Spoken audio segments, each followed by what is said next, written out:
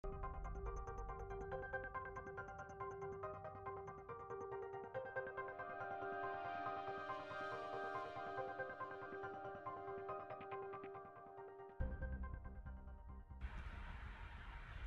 and welcome to a feature video. In this we will be looking at Adobe Aero and how we can use Photoshop, Adobe Dimensions and Mixamo to create our custom augmented scene. So Adobe Aero, for those who may not know, is an application as part of the Creative Cloud that allows you to create augmented reality scenes very quickly and intuitively using an iOS device. Now, please note that if you do not have an Adobe CC license or an iPhone or iPad that is of a fairly new nature, this may not work. So apologies for Android users out there. So as you can see here, I'm greeted with the welcome scene. I'm just going to create a new project and I'm going to scan a flat surface. So in this case, I'm scanning this table. Once I'm happy with that surface, I'm just going to tap to place my anchor. And now if I was to move my camera away and bring it back, you'll notice that my plane stays there. Now this does not include occlusion, so any object that would be masked by, let's say, this laptop screen here would not be blocked appropriately. So please bear that in mind when you're creating your scene.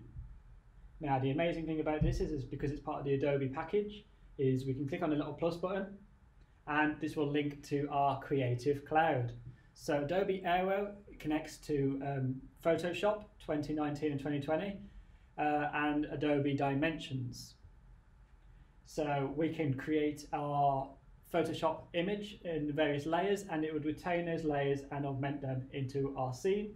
So likewise with Adobe Dimensions. So I've been fortunate enough to be able to have access to Adobe Aero for a month prior to its release. So I've been able to play about with it quite a bit. And what the beautiful thing about it is it makes the whole process of creating an AR visualization so much easier and quicker than ever before using the AR kit. So I'm just going to, for now, use some starter assets. And I'm going to add a plant pot to my scene. So I'm going to choose my large planter, like so. I can now see my object sort of in the scene at the moment. It now wants me to place it, so I'm just going to tap somewhere to place this. And if I select that object, I can scale it by pinching and scaling up and down like you would in a kind of fairly natural gesture. If I want to rotate, I would twist and turn my fingers. It's very hard to sort of emulate this and show you. And if I want to elevate it, I would use 3 fingers and swipe up and down to adjust its elevation layer. Now, this doesn't necessarily have to just be a static object. I can add behaviors to it. So by having the object selected, I can go to behaviors, add a trigger. In this case, I'm going to use a touch trigger, add an action, and in this case, I want it to spin. I can adjust its axis and its speed, duration, etc. I'm just going to keep it as is. And now if I go to my preview window and I tap on that plant pot, it will now spin. So just to show you what I mean about occlusion, you notice that the laptop screen is not actually occluded the object. So I could add in more assets to this. So I could go to my Creative Cloud, which may not connect properly because I'm currently streaming this through my mobile device as a hub. So bear that in mind. And I can also use files that are local to my machine. So what if I wanted to add projects or files to my Creative Cloud, and how do I get them to Aero? So I'm just going to go over now to my laptop scene. Oops, sorry about that, there's a clattering of a chair. And I'm just going to come out of this for a second. What if I wanted to add a person to the scene? So as part of the Creative Cloud, you have access to this 3D and AR tab. And if we was to launch this web app called Mixamo, this is a fantastic website that includes some prefab characters and animations that we could then save to our Creative Cloud. So I'm just going to quickly log in. So I've now logged into Mixamo using my Creative Cloud. And as you can see, there is a library of prefab characters. So I could choose Let's try and find one that's quite visually interesting, I suppose. I could choose this sort of, this character here, this ninja.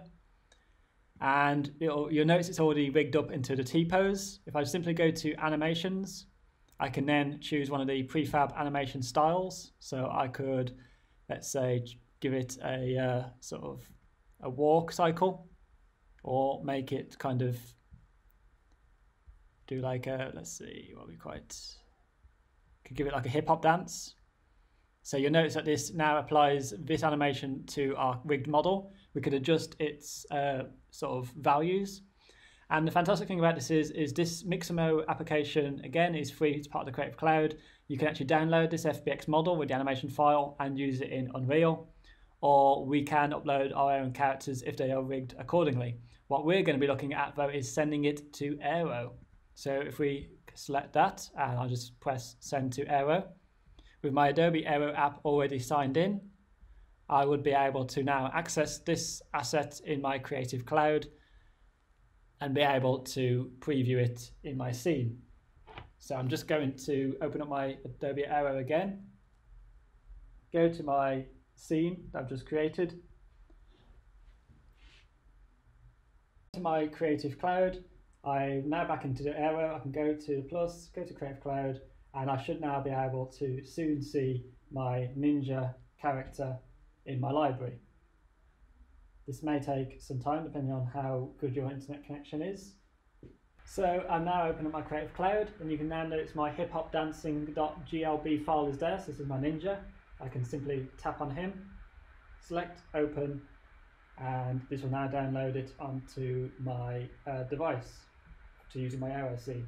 And again, this may take some time depending on your internet connection. So whilst I'm waiting for him to download onto my machine, I'm just going to quickly open up Adobe Dimension and show you that.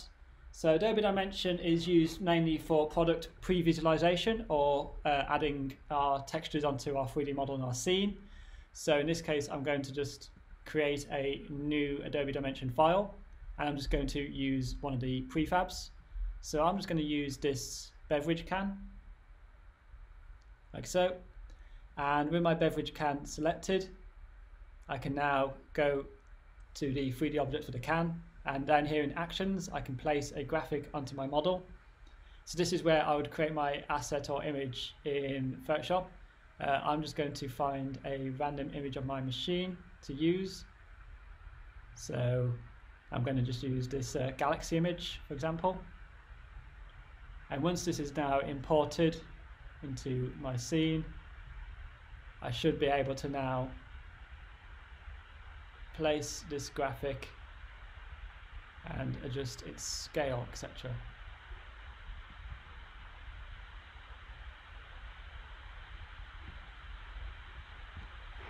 Let me just double check this. So I've just double clicked onto my can again, going onto can material, actions, apply texture, and just applying my galaxy texture. And this hopefully will work. There we go. So this time, as you can see, it's now put it on as a decal. I can now adjust its scale and wrap around my object. I could rotate it if I wish to. I could move it around my can, like so. I could change the material of my can, so I can make it more rough, make it less metallic. I can even adjust the coloration of all my assets. I'm not going to go through Adobe Dimensions in this video too much. I'm just going to go through a very quick overview of how we can use it with Aero. And then I can simply go to File, Export, Export to Aero. And what this will now do is I can give this a name, so I'm going to call this Can. And this will now send it to my Creative Cloud. So now I'm back in Project Aero. After some time and struggling with Wi-Fi, I'm just going to add my ninja to my scene, like so. I'm also going to add my can object I just created in Adobe Dimensions, and add that to my scene, like so. I'm going to scale this down a little bit and place it as I want. Because this ninja has an animation, I'm going to select it, go to behaviors, add a trigger. In this case, I'm going to have a proximity, and I'm going to make him play his animation, and I'm going to make him play it infinitely. And now if I go to my preview window, as soon as I enter the proximity zone, it should start playing. What we will see if this behaves. Okay, so that's not currently working, so I can go back to edit and just adjust that. Behaviors, I'm just going to change my proximity to be, so let's see if this works. There we go. So now when I've entered that proximity, he will start playing and just doing his looping animation.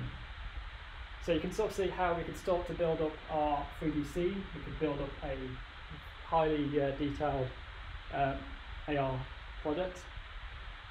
And this also works with Photoshop. So if I go back to my laptop scene and I open up Adobe Photoshop,